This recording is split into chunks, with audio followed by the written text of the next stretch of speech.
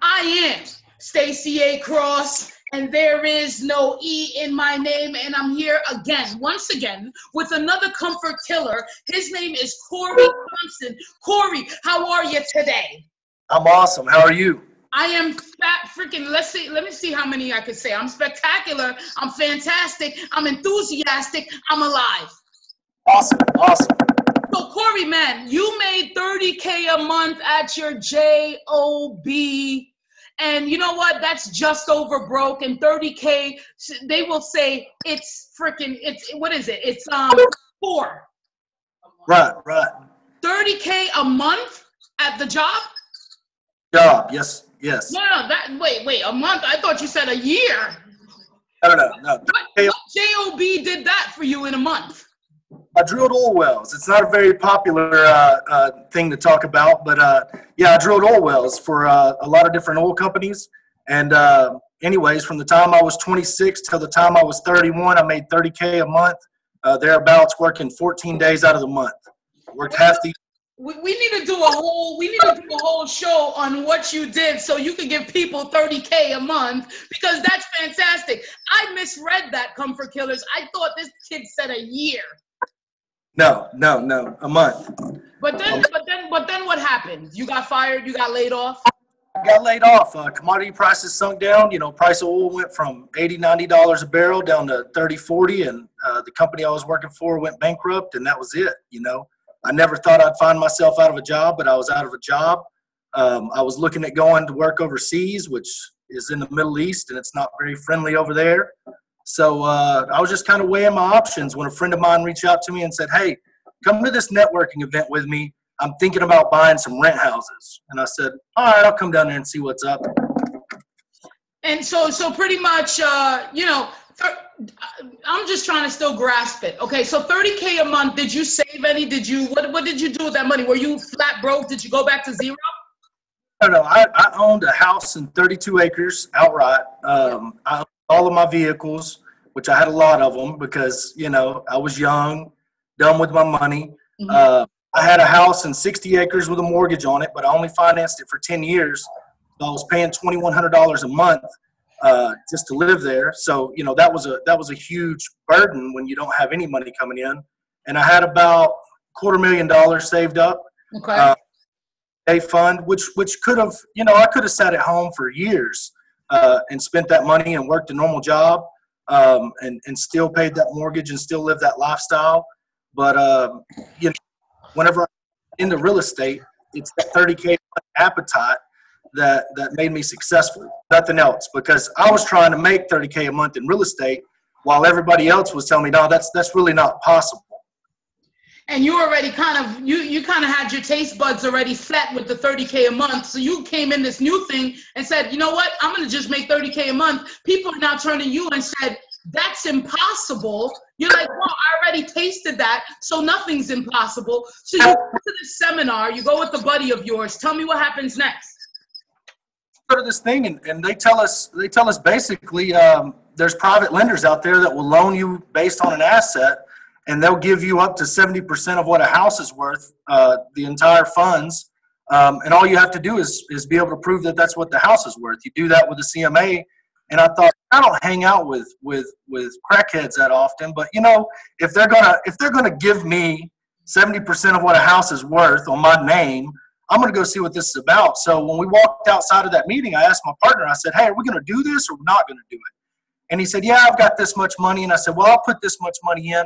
Let's go see what trouble we can get in." And the next week I attended an auction, a tax auction. Mm-hmm. I met an investor. He showed me 2 houses he was there to look at. One of them had some dead cats in it. But other than that, I was like, man, somebody can move right in here. I get these dead cats out and man, that's a perfect house. You know what I mean? And he's sitting in there going, "You're crazy. There's no way I'm going to buy this house. It's in a bad neighborhood. It's, you know, doesn't check any of the boxes." I'm like, "It's $12,000. There's not a $12,000 bad house on planet Earth. I'm buying this house." So we bought that house. We put another one. We bought it off auction.com. And then I got on Craigslist one day, and this guy said, "Hey, I'm trying to sell my $100,000 house for $47,000, but I didn't know how to tell if his house was worth $100,000. So I just went up and bought it too. I figured, worst case scenario on all these houses, we'll just have to rent them out. Even though I didn't understand why that was beneficial at the time, we just went and bought them. And we could have lost our entire shirt on this because I had no knowledge in real estate. I'd never read a real estate book. I'd never do a podcast. The only thing I was doing was looking at the tax value, saying, if it's worth that on the tax value, then I should buy it because I think I can sell it for more than that.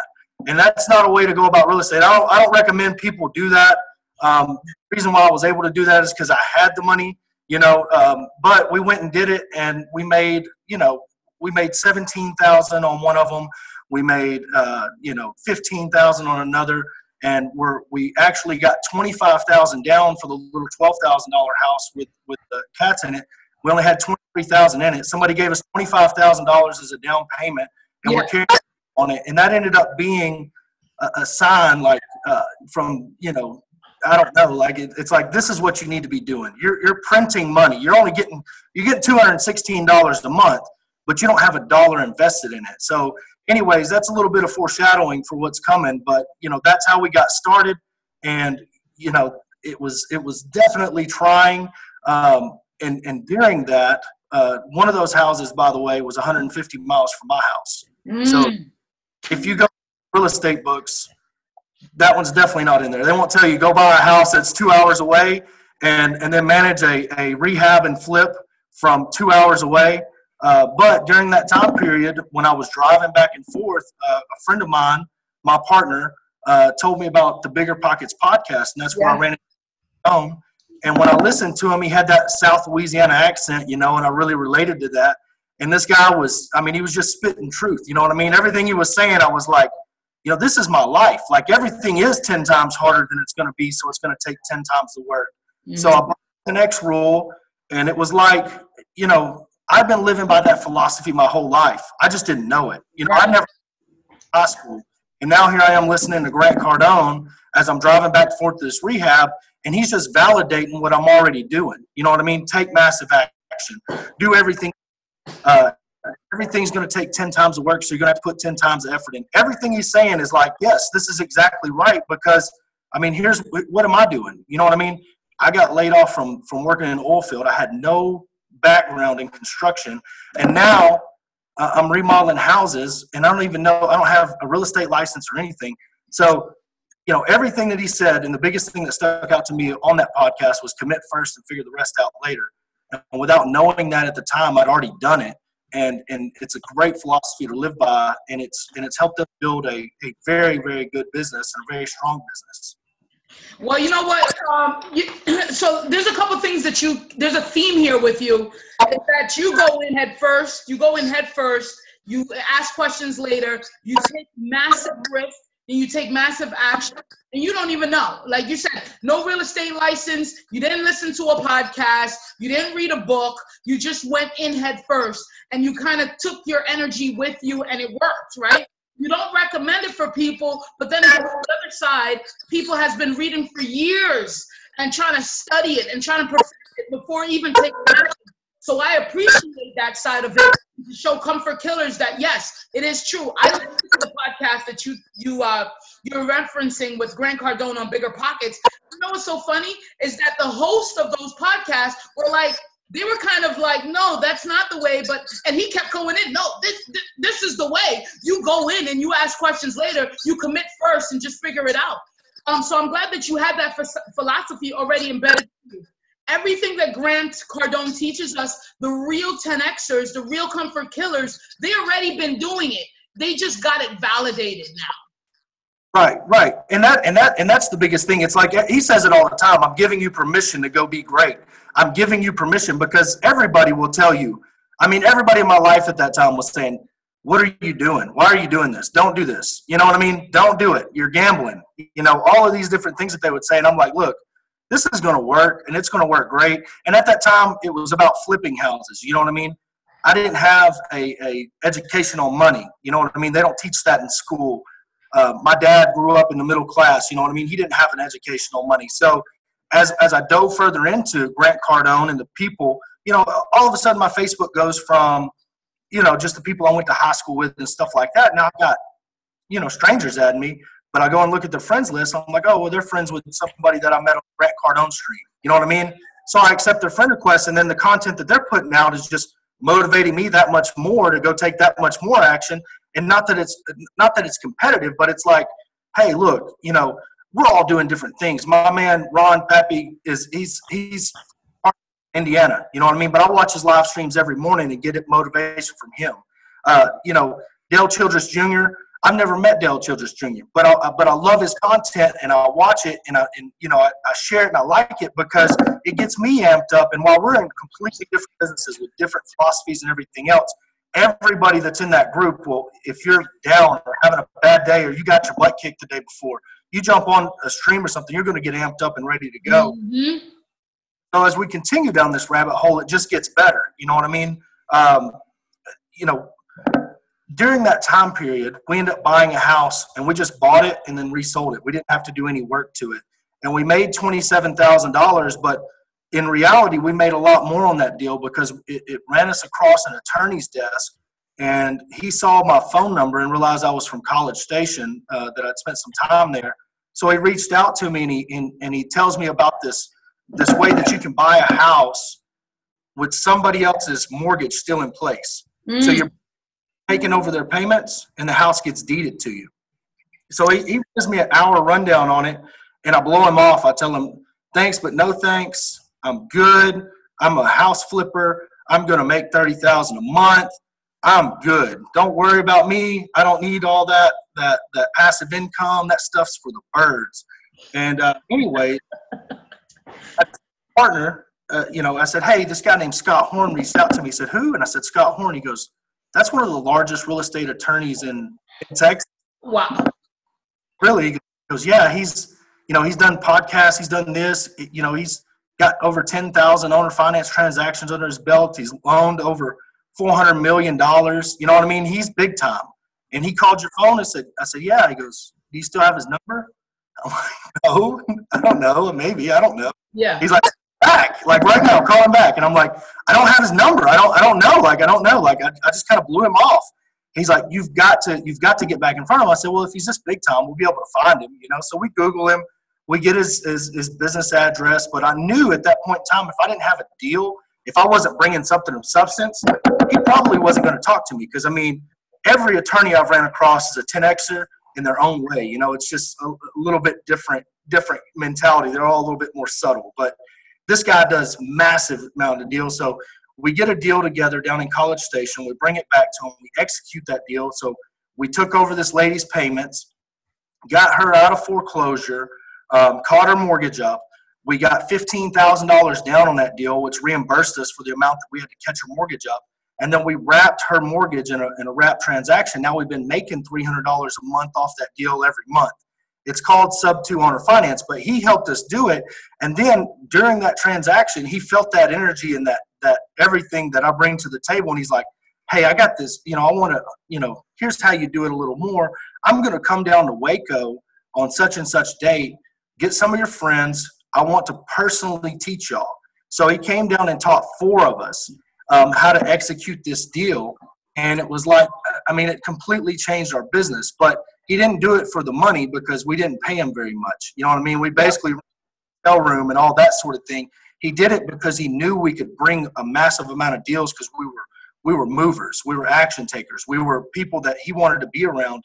And now we're actually partners with him on his Owner Finance Academy as we go out and we do speaking events and try to talk about doing it. But these deals right here are what got us through the wintertime, because when wintertime got here, you couldn't sell anything. Nobody could find anything, especially in the house business.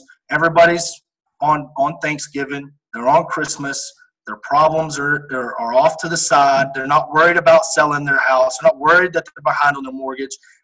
It's like post-apocalypse living in the real estate investing world during the holiday season, because you just, you know, as much as you hustle, like I went out the Wednesday before Thanksgiving all night long, and I put out signs that say I buy houses and all of these retail shopping centers, because I knew Black Friday shoppers were going out. You know, I knew there was going to be this massive, you know, traffic and people were going to be fighting over TVs and stuff. Mm-hmm. So I put out 1,000 signs in all these different places. I got like 4 calls. Wow. You know, every 100 signs you put out, you buy at least one house. So I was planning on buying 10 houses. I got 4 calls, and I'm thinking, well, the city must have came through and picked up my signs, but I drove back by and they were all still there. It's just people were in like a holiday coma. You know, their problems don't exist during Christmas time. No, that makes sense. And, you know, I always see those signs and I'm like, do they work? You know, and obviously they do. Somehow they do work. But what I love about what you said here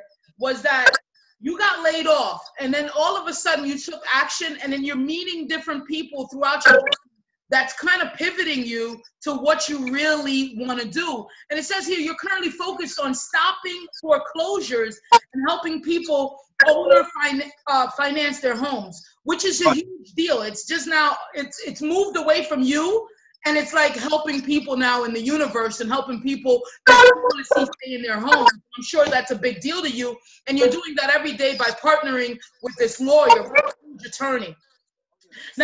Now, passive income has been important to you. Before you were like, you brushed it off, Corey. You're like, man, that's for wussy. That's for freaking clowns. You're about to flip homes and keep it moving like a drone. So where are you now in your passive income business? And you just purchased that office. You're just leasing an office space now. So you're obviously growing. Where are you now in your business? Right now in my business, we're building a print shop. So we write letters to people that say we want to buy your house. And, you know, most people, whenever you get mail, spam mail, where does it go? Trash, baby. The trash. But if it's handwritten, if it's a handwritten address on there, somebody's going to open that letter. And so we're short, sweet, to the point. We're getting we rented this office. We're getting envelope stuffers. We're getting handwriting machines that will handwrite our letters, so we can do 1,000 mailers a week out of this office. That's what we're wanting to do. We're staging up our marketing now because we have the connections to be able to help a massive amount of people. So we need to get that information in front of them. The other thing is we pull our own list, so we know exactly how to find the foreclosures before they ever show up at the courthouse. So we're doing that. And you know, we've had a bunch of private money thrown at us. We had a guy offer us $1 million. He was just going to loan us $1 million at like 7% interest to go out and do this over a year ago. And we turned that down because we were like, you know, I mean, Matt Monero, I don't know if you met him at 10X GrowthCon. Yep. No, Matt, he's a good guy. Yep. I wish I'd been following Matt before this guy came in with the $1 million, because, you know, at the time, $1 million was inconceivable to me. I didn't want to be responsible for your $1 million. You know, I wanted to be responsible for my $1 million, but not yours. You know, so when this man, he's like 74 years old, he's like, hey, this could be a beautiful partnership. You know, let's sit down, eat lunch, let's do this. And I was like, man, thanks, but no thanks, because I didn't want to be responsible for his $1 million. Now I know exactly what to do with that $1 million. And again, you know, that opportunity is not there. But, you know, if I'd have been listening to Matt Monero, if I'd have ran across him sooner, our business would already be to a completely different level. But right now, where we're at, we have a massive amount of private investors that we work with. We do owner finance, we stop foreclosures. We still buy rental properties because they're great assets. You know, I mean, can't go wrong with them. And then we still do flips because we're full time. You know what I mean? So the passive income right now, we're up to a level of passive income where we've got a nice little check coming in. Yeah. It's not enough because we can't grow. We can't hire with that money right now. You know what I mean? We can't hire. So we're dependent upon going out and doing a flip and making $30,000 to be able to hire and stage up. So the printing company is one thing that we're doing to get the income coming in. The helping Scott with the Owner Finance Academy, going out and teaching and recruiting and doing all those things is something to get our income up. And then, of course, everything else we do with our flips and our rentals and everything that we do to acquire real estate, we're just taking all the money from over here and going and do those things over there. So it's kind of a beautiful thing where it's gone. But, you know, at the time, it was like, we're just going to help my friend buy some rent houses. Yeah, you know what I mean? Yeah. That's what I'm saying. And I love the flourish. I love how things grow, man. I love how you put it down. I love the fact that you need to stage up your marketing. So you went ahead and got a printing company. Now, are you outsourcing that to other businesses that need printing jobs? We're gonna as soon as we get set up, as soon as we get all of our equipment set up and we trial run it with us, you know what I mean? We get efficient at it. We get are 5 or 6 people in here that know how to do it. Yeah. And we're going to take on as many other people's marketing as we can, because we'll grow that thing into 40, 50 employees if we're able to. If we're able to execute it, absolutely. But I don't want to, it's like right now, if I told you I could do 100,000 mailers a week, I believe I can. But do I want to right now? Probably not. You know what I mean?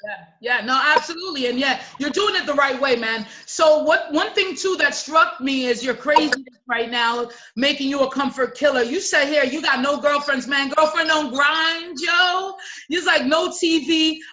Your RVs are time vampires, and you live less than 1,000 a month with custody of your 3-year-old daughter, man. So how are you putting that in motion? I know some people, some girls, some female comfort killers that'll be like, what are you talking about, man? I'm a girl. I rock and roll. Why you, man? Why now in your time that you're like, I got to cut this?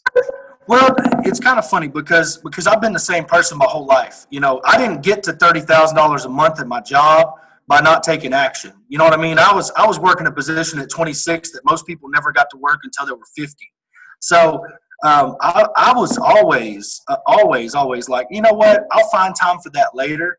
I actually did the mother of my child. I love the mother of my child more than anybody else in the world.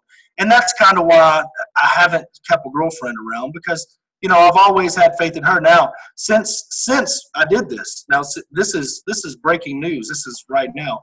Me and have actually, decided to work on things, because it was something that we were going through, that we were growing in different directions, and had a conversation about our daughter. And we decided, hey, she wants to get her real estate license. I'm like, there's room in the business for a real estate agent. But here's the deal. We're going to live in an RV, and we're going to grind it out. So she's on board 100%. Our goals are going in the same direction. It took a lot to get it there. But that's the main reason why, is because we couldn't move in the same direction, and now we are. So, but other than that, like, for the last year and a half, it's been me and my daughter, and I just can't describe it. Like, people will oftentimes use their kids as a reason for doing something. They're like, oh, my kid's the reason why I'm doing this, and I'm like, that's not fair to that child. Emery's not the reason why I'm doing what I'm doing. I'm doing it because I know I'm mortal. If I pass away, I know that passive income is still going to come to her. That's a big reason. But the main reason is because it's what it takes to survive. You know what I mean? It's what it's going to get all of us through this. It's not just about her. It's about me. It's about my dad. It's about everybody. You know what I mean? I don't want to put that evil on her. So when I see people talk about their kids, sometimes they're like, man, I can't do this because I got a kid. And I'm like, well, that's BS. Let's just fix that right now. You need to do it for your kids. But when I see them say, my kids are my reason why, I'm like, it's got to be bigger than that. It has to be. Yeah. And it's awesome because, you've said a couple of things that made me know that you're just a loyal person. You're an ethical person, moral conduct, your codes are right. It's not about that blingy, flashy things that it could be, right? It's about who you are as a person and what you're trying to accomplish and achieve on a daily basis. So I love that. And you're very loyal, and I'm glad things are working out now and it's coming back full circle. Let's talk about what you do as far as you're a giving guy, man. What about this mentoring? Do you mentor people? What's going on with that? I mentor people all the time. I can't, like, everybody's always charging to be a mentor. And I joke around with it because I'm like, look, when my schedule gets busy enough that I can't do it for free, then there might be a fee. But it's kind of funny because it comes back to you tenfold. Because there's a guy by the name of Donovan Ruffin. You can on Facebook. This kid's 21 years old, and he's just a beast, right? But beasts recognize other beasts. So the very first time Donnie brought me a deal, it wasn't a deal. The guy didn't even own it. He was just lost, and I could tell he was lost, and I let him have it. I said, look, man, don't ever call me again unless it's an actual deal, and quit with these BS contracts, use a correct contract. So at that point in time, he started calling me, hey, how do you do this? How do you do that? What would you do here? What would you do there? So along the way, I'm, mentoring and prodding him and pushing him in the right direction, and then talking to him about passive income because, he's 21. What's he want to do when he makes money? He wants to go around Lambo and drive around Vegas, which he does all the time, and I'm not hating. I love it for him. But from there, he takes all of the money he's making and he goes and starts a marketing company, a door-to-door marketing company. Now he's making $50,000, $60,000 a month at 22 years old. You know what I mean? And I love it for him. I absolutely love it for him. And where he's going to go, the sky's the limit because he's so young and so energetic. But, it all started with a little bit of prodding for me because at the time he was selling DirecTV door to door and he was a beast at it, but he didn't realize how big of an asset that was for him in the real estate world because you're out in the community. You see the vacant houses. You know where they're at. Now here's how you look up the owners. Here's how you find it.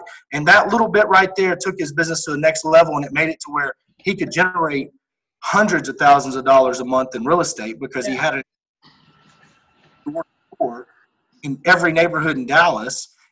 And then he next leveled that and started his own company where he has his own people going door to door. Yep. And he's all of the leads. So it became this beautiful thing, but it's like, I'm not going to take credit for Donnie's idea, but it's just a simple conversation that, he's like, he considers me one of his mentors, but I'm like, man, that wasn't mentoring. Yeah.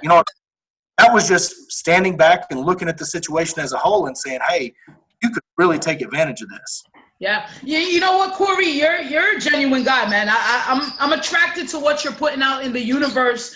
And it's so funny listening to you because you're like an oil guy, right? $30K a month, still can't bite my tongue on that. But at the end of the day, you're sounding really like a real estate guy now, man. Yeah, 100%. Like, the funny thing is I've had opportunity to go back to the 30K a month and I've turned it down because, the money doesn't matter. At the end of the day, everybody will say that, it matters.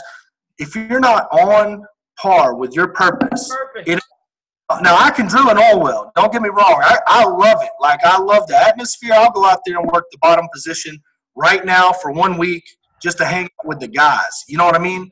But it's not along with my purpose. I want to see my daughter wake up every morning. You know what I mean?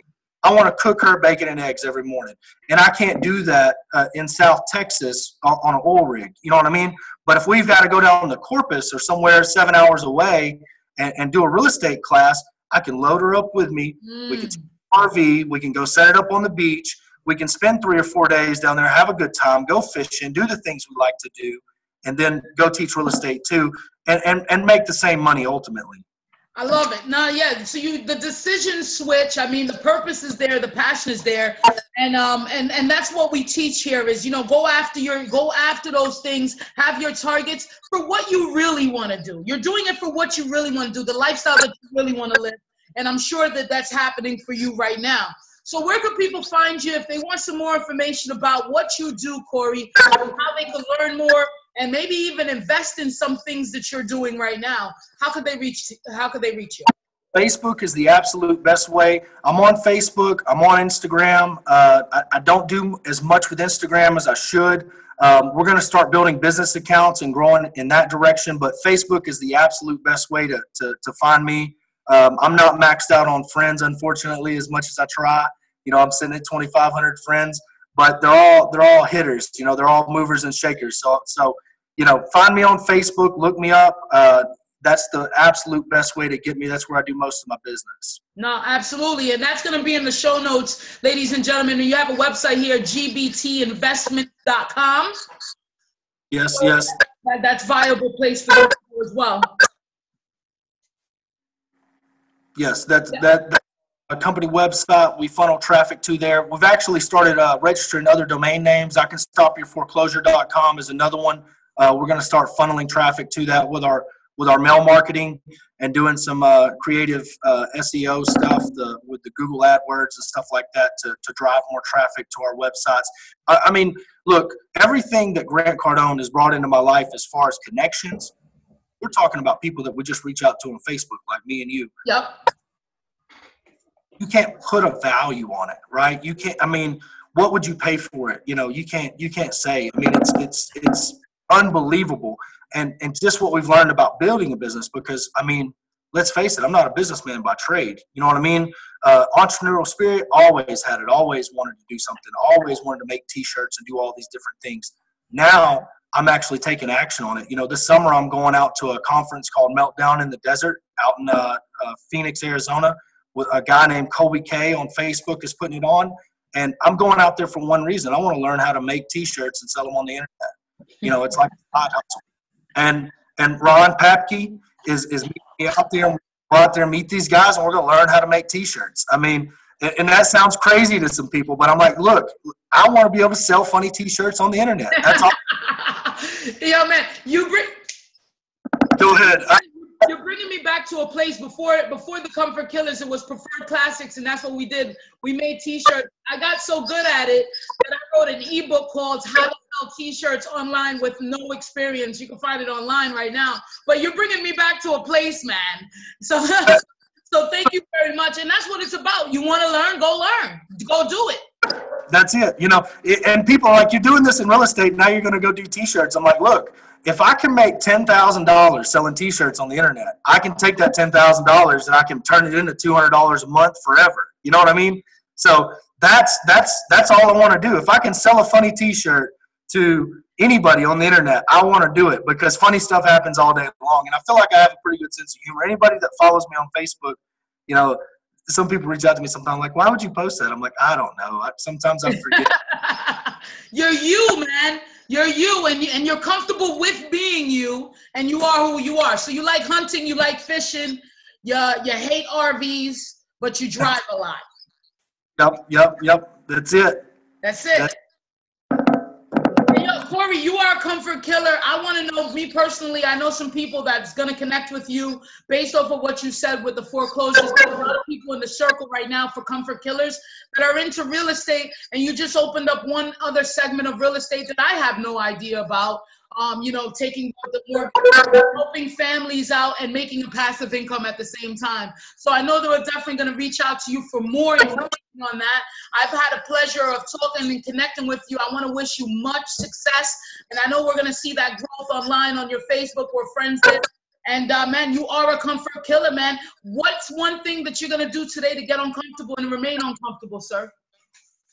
Today I'm going to go door knocking. Today I looked up the pre-foreclosure list yesterday in Waco, Texas, and I actually went into a house that was infested with bees yesterday door knocking. Mm-hmm. But I go knock on people's doors who are going through foreclosure and say, hey, here's what I have to offer. And this is something that nobody does. Like I can promise you, nobody goes door to door saying, hey, I can stop this. I can help you. So that's what I'm going to do today. We're looking for a particular deal for somebody. And we're going to go knock on all the doors that fit that mold. So that's what I'm going to do. I love that. Taking action, both online and offline. And I love that you're adding this online tangible. Give me a mailer, because you know what? I toss a bunch in the garbage. But when it's handwritten with a stamp on it, I get kind of sentimental. I want to open that shit. You know what I mean? So I'm glad that you're adding that value to people and you're that way. Thank you so much, Corey, for being a part of the Get Uncomfortable podcast show with your host. I am Stacey A. Cross, and there is no E in my name. Until next time, comfort killer.